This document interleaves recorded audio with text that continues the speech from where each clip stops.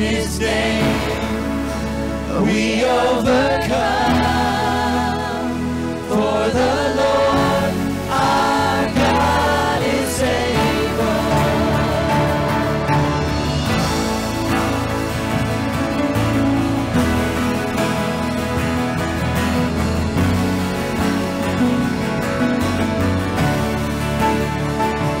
God is with us. God is on our side. He will make a way. Far above all we know, far above all we hope. He has done great things. Lifted up, He defeated the grave, raised to life. Our God is able. In His name we overcome. For the Lord our God is able.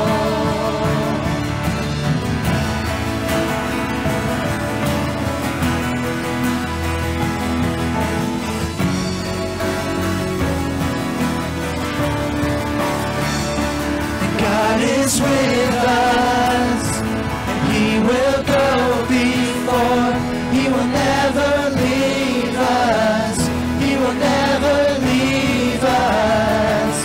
God is for us, and He has open arms. He will never fail us. He will never fail us. Lifted up, He defeated the grave, raised to life. Our God is able. In His name we overcome. For the Lord our God is able. Lifted up, He defeated the grave, raised to life. Our God is able. In His name we overcome. For the Lord our God is able. For the Lord our God is able. For the Lord our God is able. Amen, amen. BFC, welcome to this worshipful space. As we continue in worship, crank up your tablets, your phones, your TVs, your computers, crank that volume up, and let's continue to worship. Welcome to this space. We're glad you're worshiping with us. Let's worship.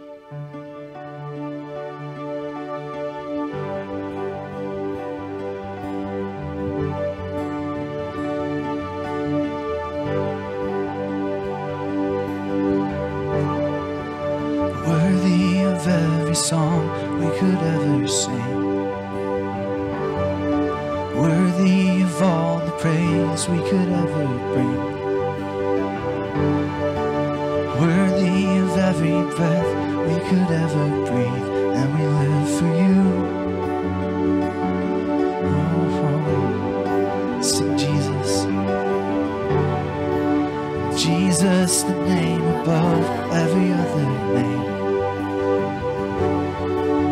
Jesus, the only one who could ever save. Yeah. Worthy of every breath we could ever breathe, and we live for you. Oh, and we live for you. Sing holy. It's holy. There is no one like you. There is none beside you. Open up my eyes in wonder. Show me who you are and fill me with your heart and lead me in your love to those around me.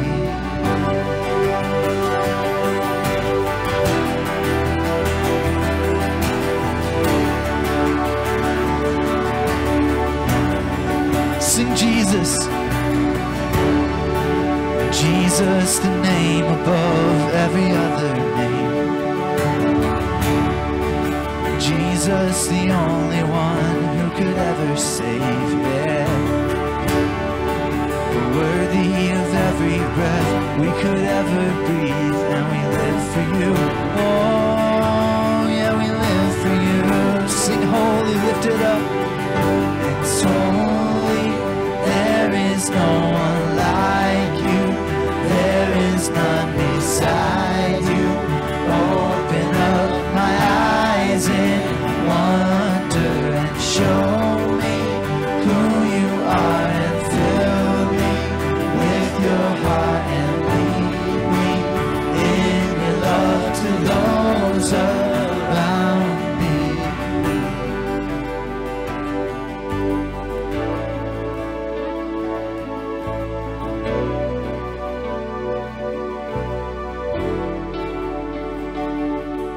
And I will build my life upon your love.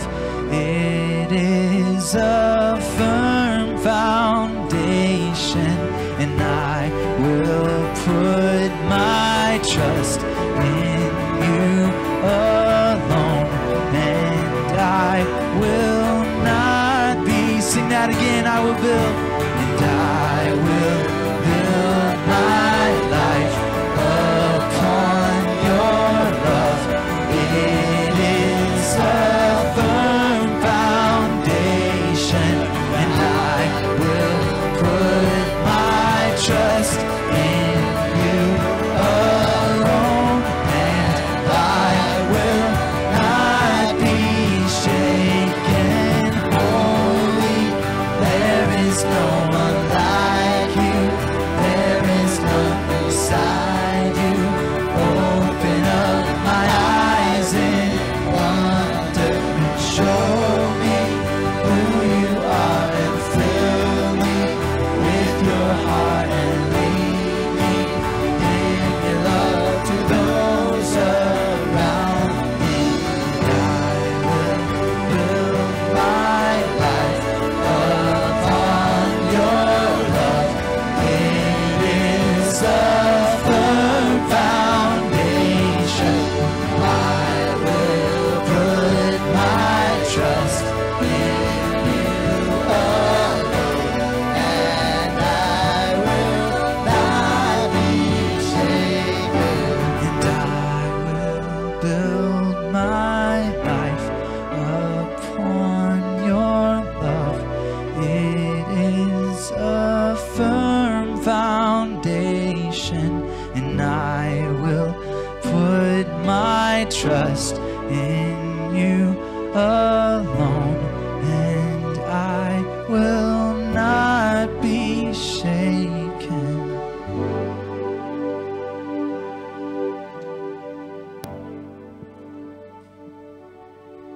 Well, good morning, BFC. Hey, that's pretty good. Try it one more time. Good morning, BFC. All right. Weird times we're in today. And even if you're not here, you're us. We are us. And so I just, so before I kick the water bucket, just hope that you all will feel a part of it and just worship God the way that we do. I have a few announcements for you here. I've got a good one to start out with. Hope Christian Preschool and Daycare is going to open tomorrow. Small but mighty group we are. The COVID-19 guidelines have been received, and steps have been taken to meet them, and it's going to start tomorrow. The Facebook page, they've got a great Facebook page. I know I'm an old guy, and I don't know much about Facebook and computers, but it's a nice page, trust me. Go in and take a look. There is a new enrollment packet that needs to be completed before you begin, and that's available online. And the online, you can email or text to, are you ready? 661-472 7686 and request the enrollment packet. Or the office number is, this is a phone number, 661-832-2267. I could have done that differently. I got people that call me and say, hey, I need some information for you. My number is 1, 2, 3, 4, 6, 7, 8, 9, 10. We'll do this again. Okay. Office 661-832-2267. Email or text to 661-472-7686. And you get the new packet. It needs to be completed before you come, because it covers all of the COVID-19 stuff, and yeah, it's a lot of stuff. So anyway, and in going on this, make sure, if you would please, that your contact information for the church is accurate. The office, you can email the office at office@BFCNAS, or the church office number is 661-832-2145. We need that information to be correct, because that's one of the few ways we have to keep in touch with you. And we will be sending out a survey this coming week. You may have noticed we're in a pastoral change, and part of that change, there's like a 9-step process we go through. We're in steps 2 and 3, and that is asking the church people to give us members or not, this is if you're in the congregation, give us what you would like to see in the coming pastor, and then the board will take that and they will work on that and try to meet the needs of any coming. Okay? Want to thank you for staying faithful in your prayers and in your offerings, and actually attendance in church in these times. And we do have 2 celebration donations. Jim and Shelley. Hey. Yeah, there you go. Oh, I'm sorry, I shouldn't yell. Their 40th anniversary is today. Happy anniversary. All right. And they gave $40. So let's, okay, one more. Yay! All right. That's pretty good. Susan and Rob Wyckoff donated $87 to celebrate Don Schroeder's 87th birthday. Right. So let's hear it for that. Yay! All right. The last thing I have for you is a solemn note and a happy note at the same time. The Pastors Parkers are moving on. They've been called elsewhere. And guys, we really have appreciated your time with us. You guys are neat people. I walked into church one time and David was going like this. And I thought, he should know where the bathroom is by now. But then he turned around, he had Judah. He was rocking Judah. So they're good people. But this is their last Sunday here. I know. But Pastor Hannah will be speaking in a little bit. Yeah. 40 years of that, Jim. Good job, man. So anyway,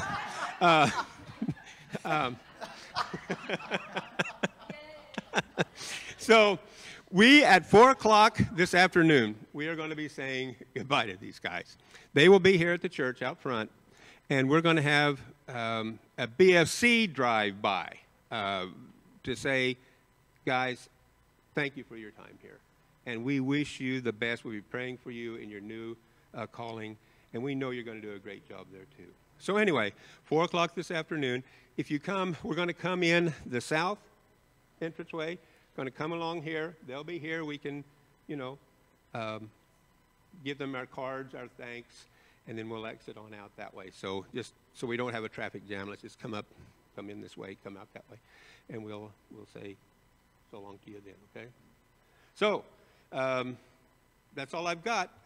Keep your prayers, your offerings going, and when your offering is taken, you can do it the 3 ways. You can do it online. You can mail it to 2801 Hughes Lane. Its zip code is 93304, or drop it in the door here. And they will be prayed over, and they will be put to God's use. So thank you very much.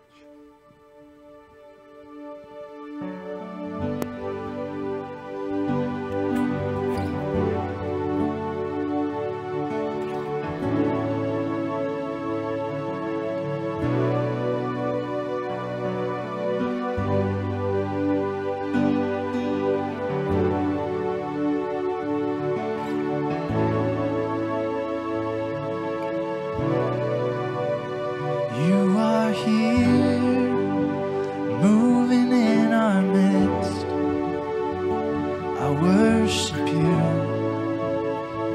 I worship you. You are here, working in this place. I worship you. I worship you. Sing that again. You are here, moving in our midst. I worship you. I worship you. You are here, working in this place. I worship you. I worship you. You are waymaker, miracle worker, promise keeper, light in the darkness. My God, that is who you are. You are waymaker, miracle worker, promise keeper, light in the darkness. My God, that is who you are.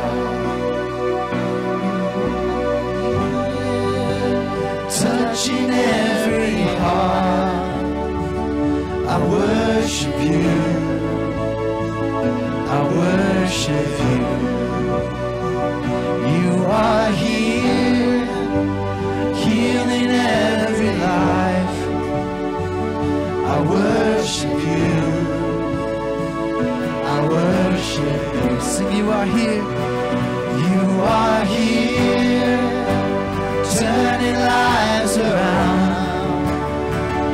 I worship you. I worship you. You are here, mending every heart. I worship you. I worship you. Sing, you are waymaker, miracle worker, promise keeper, light in the darkness. My God, that is who you are. And you are waymaker, miracle worker, promise keeper, light in the darkness. My God, that is who you are. That is who you are. That is who you are. That is who you are.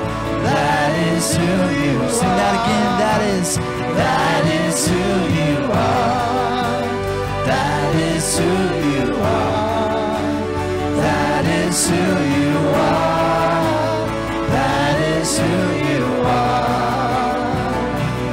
You are waymaker, miracle worker, promise keeper, light in the darkness. My God, that is who you are. You are waymaker, miracle worker, promise keeper, light in the darkness. My God, that is who you are. Sing it even when I don't see it. Even when I don't see it, you're working. Even when I don't feel it, you're working. You never stop working. No, you don't. Sing that again. Even when I don't see it, you're working. Even when I don't feel it, you're working. You never stop working. You never stop. Lift it up, stop working. Even when I don't see it, you're working. Even when I don't feel it, you're working. You never stop working. You never stop working. Even when I don't see it, you're working.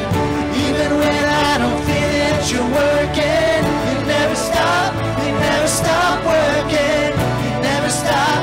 You are waymaker, miracle worker, promise keeper, light in the darkness. My God.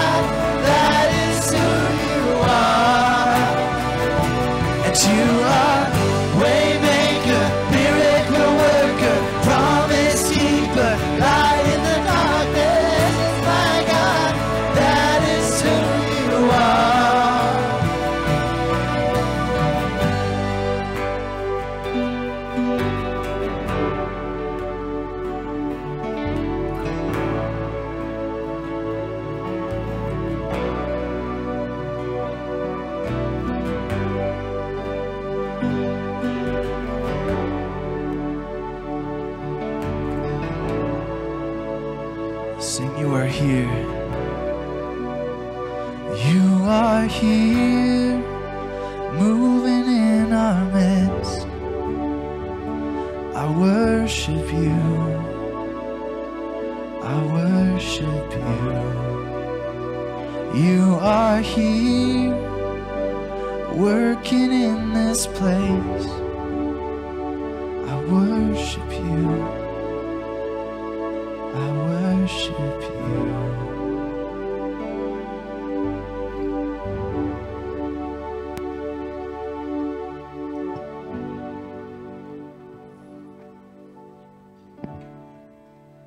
We're going to go to a time of prayer now, and there's one thing we can do together. So I just ask you to bow your head, close your eyes, unless you're driving. Just wait, don't close your eyes while you're driving. But otherwise, let's just talk to God. And what a song to start off with. So, yeah, let's pray together. Father, it is true. You are still working. Even though the world seems crazy, even though we don't really know what's going on or how we're going to go, one thing we do know is that, Father, you're in charge, and we can trust you, and we can put our lives and the lives of our loved ones in your hands, and we can be certain that you will work things out for the good of those who love you. You promised that. We hold you to that promise. And Father, we've read the Psalms. We know that it's okay to tell you we don't know what's going on. We don't know the way out, but we do know the one who does know the way out, and that's you, Father. We give our lives, we give our families, we give it all to you, and we just ask that you watch over us and guide us through this. Father, thank you for some good years with the Parkers. They are great people, great pastors, and we just thank you for the time you loaned them to us.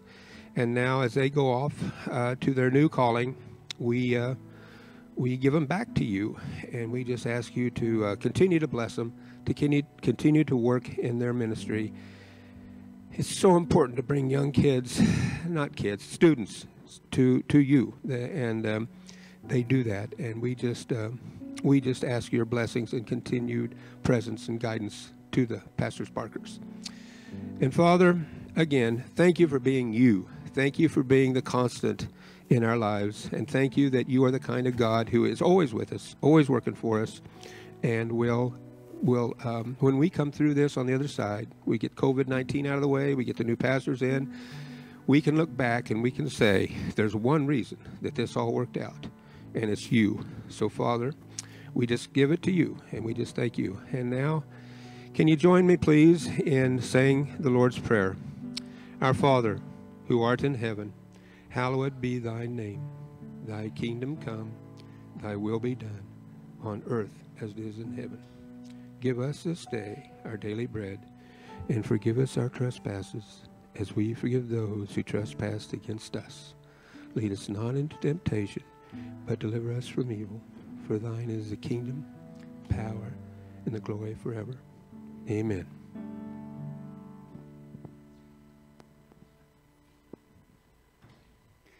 Well, I'm pretty sure that this is the most awkward way to preach ever. There's like 5 people here, and I think I might prefer to preach to an empty sanctuary, but that's okay. I just have to make awkward eye contact with Shelly and Angie, Charles. That's fine. It'll be great. But really, though, I'm feeling all kinds of nostalgic today. Today is the 3-year anniversary of our first Sunday in Bakersfield, so it feels very appropriate that it is our last Sunday in Bakersfield. It feels like we just got here, but also that we've been here forever, but like in the good way, like not the bad way, like it's been terrible. No, it's been really, really great. There's so many things I'm going to miss about BFC. I'm going to miss Shelly interrupting Brett's sermons. I'm going to miss blind jokes about Scott. I'm going to miss Shelly's obsession, or Sarah's obsession with people wearing socks and sandals. I'm going to miss Aiden Holland saying, "What?" And I'm going to miss conversations with Cooper during greeting time. I'm going to miss so many things about BFC.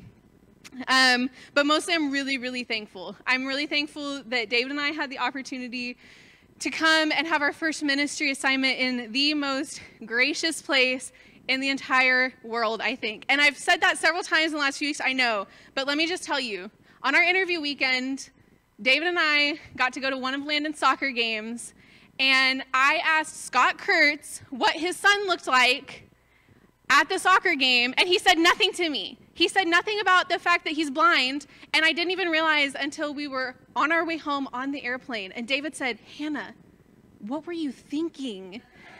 And then I had to just live with that for 4 months before we got here. It kept me up at night. I'm not even joking. I would lay there and be like, oh my word, how could they hire us when I would do something so awful on my interview weekend?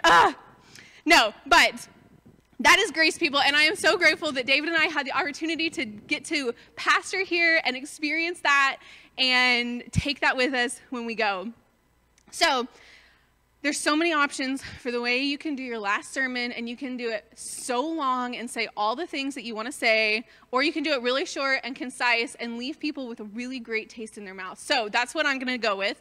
And so if you want to open your Bibles to Exodus chapter 3, Exodus is the second book in the Bible, chapter 3, so very beginning.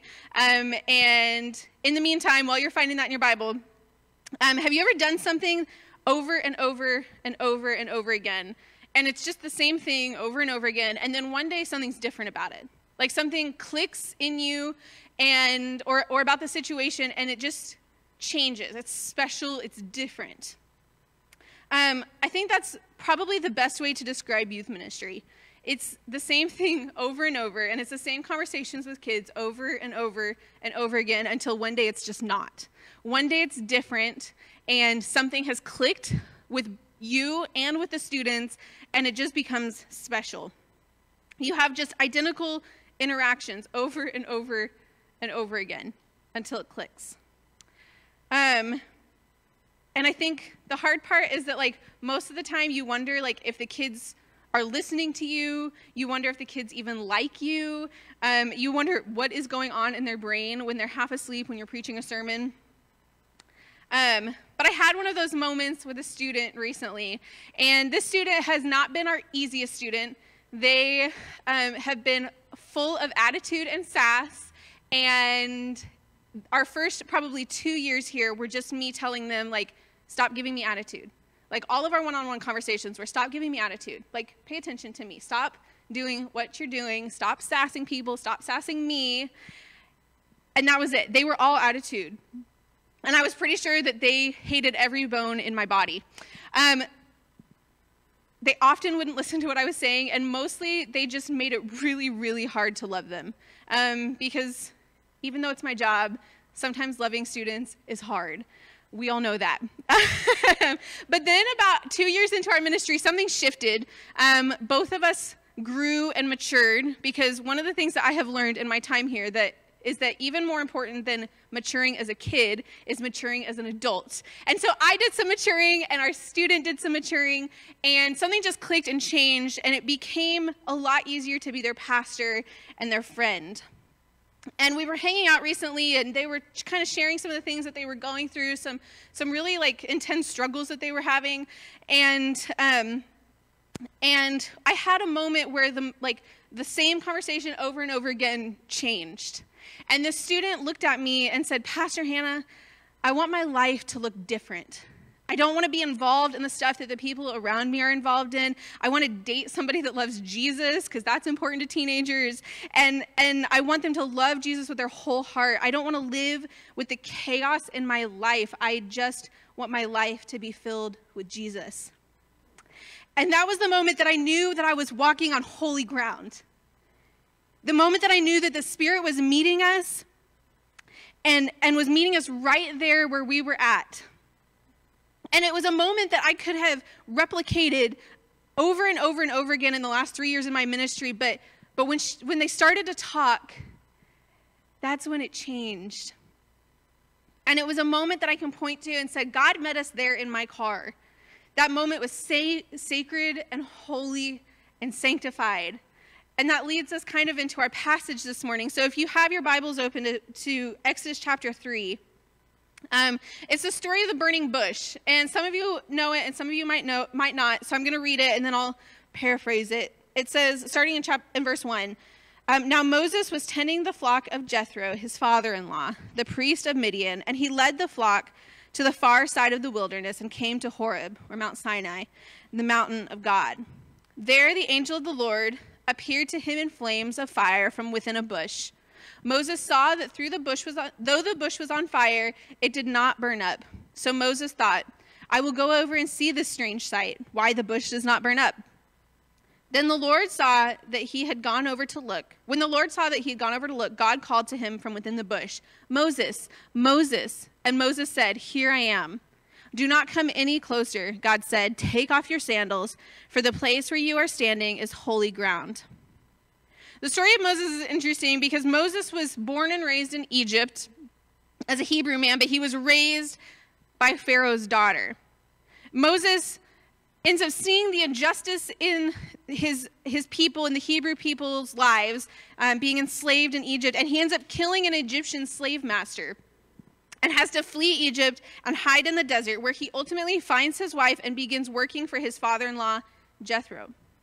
He was a shepherd and was taking his flock to the far side of the desert to graze, and this was something that he would have done probably many, if not hundreds of times before this. This time was different, though. This time he came across a bush and it was on fire, but instead of burning up, it just kept burning. It didn't go away. And Moses goes over to check it out, because that's a pretty odd occurrence, and realizes that something is different about this bush. And that's when he hears a voice telling him to go back to Egypt and to free the Hebrew people, his people. Moses questions who's asking him and realizes that it's God who's calling him to do this. Now, pause for a second. Some of us, myself included, would love to hear the audible voice of God. And I think it would be awesome. It feels like if God spoke and I heard an actual voice, I would do literally whatever God said, whatever.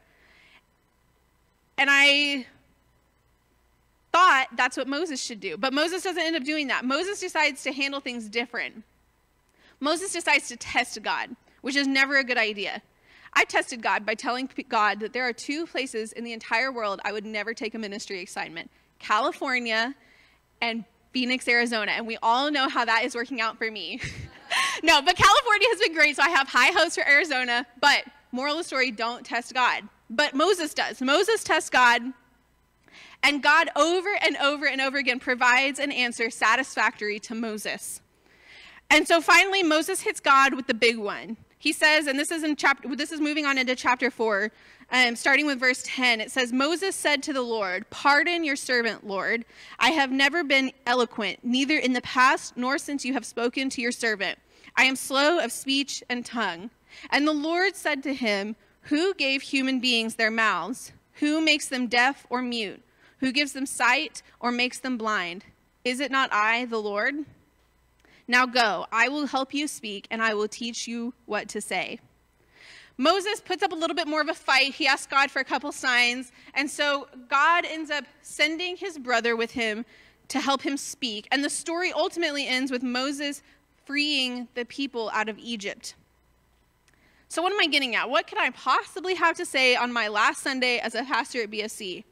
It's this. There's 2 moments in particular that are significant in the story of the burning bush in chapters 3 and 4. The first is the moment that Moses stumbles upon the bush. And God tells him to take his shoes off because he's walking on holy ground. This is an act of humble submission on Moses' part. The ground itself is not holy. It was holy because it was the place that God and God's presence was meeting Moses. The ground that Moses had probably walked hundreds of times before was suddenly a place where he was intersecting with the presence of God, and it became holy. And it begs the question, what ordinary places in your life are you meeting with the presence of God? Are you finding yourself on holy ground often or not at all? And holy ground doesn't have to be in the church building. It can be in your living room or your kitchen or your car. It could be in your backyard. Holy ground can also be your BFC community, a place where you have been over and over again with people that you have known forever and ever. I think BFC is holy ground. I have watched the way that God has come and met us here, and there's evidence of it everywhere. Evidence in the way that I have watched peace and health settle over this place in the 3 years that we have been here. Evidence in the way that I have watched students come face to face with God and say, yes, I want more of that. I believe that God is going to continue to meet you as a church no matter who is attending, who the pastor is, and whether you are attending in person or online. Holy ground is most often found in the ordinary places of our life. Find those ordinary places. The second moment in the story happens when Moses tells God he can't speak, and God says, who gave human beings their mouths? Who makes them deaf or mute? Who gives them sight or makes them blind? Is it not I, the Lord? Now go, I will help you speak, and I will teach you what to say. One of the harder parts of my job is helping people, and especially students, recognize that they can be called even if they're not a pastor.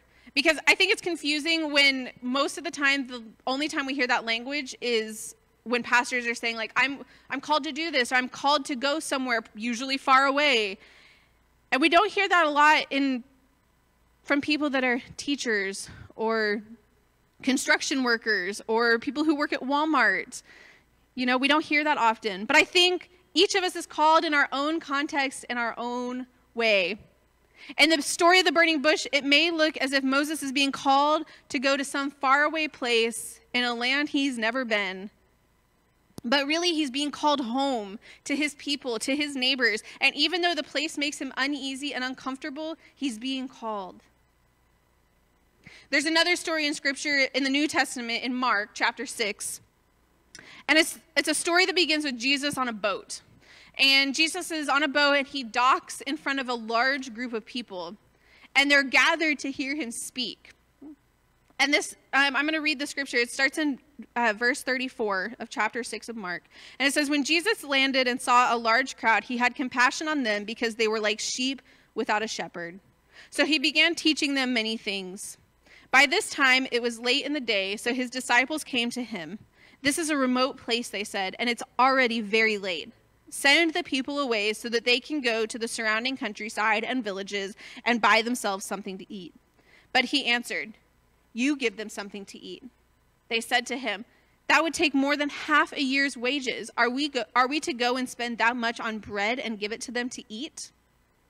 How many loaves do you have? He asked. Go and see. When they found out, they said, 5 loaves and 2 fish. Then Jesus directed them to have all the people sit down in groups on the green grass. So they sat down in groups of hundreds and 50s. Taking the 5 loaves and the 2 fish and looking up to heaven, he gave thanks and broke the loaves. Then he gave them to his disciples to distribute to the people. He also divided the 2 fish among them. They all ate and were satisfied, and the disciples picked up 12 baskets of broken pieces of bread and fish. The number of men who had eaten were 5,000. People start to get hungry, and Jesus' disciples are looking for options for them to eat, and they decide that they need to send the people away from Jesus to find their food. Instead, Jesus tells them, the disciples, to feed the people. The disciples are obviously perplexed because the whole reason that they're having this conversation is because there's no food. But they do some searching, and they come up with 5 loaves and 2 fish. All of this in an entire group of 5,000 plus people have to offer are 5 loaves and 2 fish. What horrible Nazarenes. And 5,000 people, 5 loaves and 2 fish. But they offer it up anyway, this measly gift, and they give it to Jesus, who then blesses it. By the end of the day, not only had the over 5,000 people eaten, but the disciples were able to fill up 12 baskets of leftovers. The beautiful part of these stories is that God does not work alone. It's evident in these passages that God doesn't work alone, but he rather works in relationship with us. He doesn't work singularly, but is always seeking to be co-creators with us. God doesn't look at Moses and say, yeah, I'm just going to go free the Egyptian or the Hebrew people by myself. God doesn't look at the 5,000 people and say, well, I'm going to make food magically appear for you. Rather, God is in relationship with us and works with us and calls and then enables and empowers them to work with God, to do exactly the work that God is calling them to do.